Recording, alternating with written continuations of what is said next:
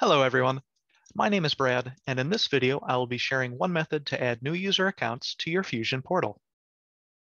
To begin, we'll use the navigation bar on the left to go to the User Management Users page.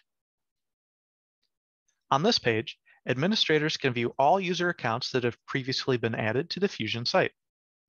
Any new account, whether an admin or a student, will need to be added using the tools here. At the top right of the page, we have two buttons available to assist with this task. Let's review the New User button.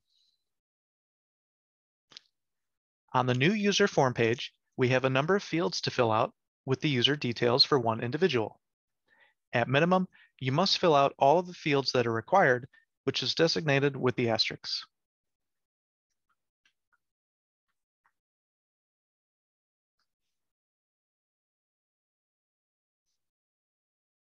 Lastly, select the proper role this user account will be playing on your site. Choose Student if they only need to log in and take any of the assigned coursework. Choose Local Admin if they will be assisting you with managing users. When finished, click Save.